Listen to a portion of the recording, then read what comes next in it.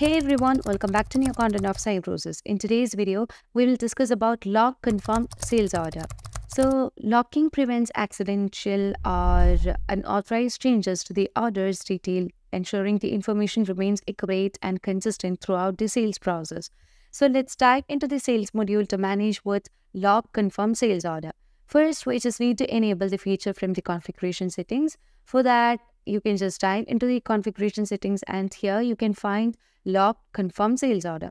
This no longer allow edit the orders once the sales order is confirmed. So once you enable this feature, you just need to save the changes in the configuration settings, then only you can just apply the changes in the sales order.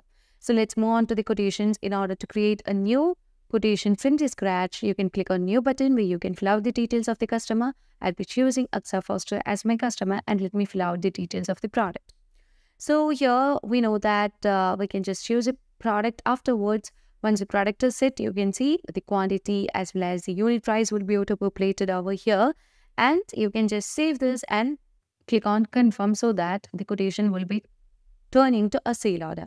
So as you just enable the feature lock confirmed sales order, here you can see that when the quotation is turned into a sale order, it is locked and we cannot make any further edit in the data, which means that once locked, the order becomes the reference point for subsequent operations like delivery and invoicing, and this reduces the risk of errors and streamline the workflow.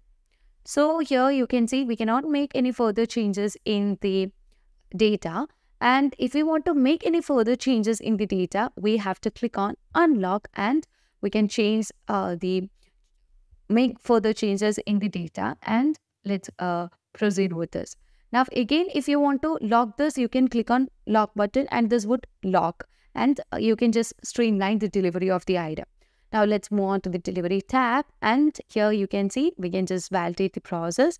So let me click on validate, and here you can see that we have just delivered the item.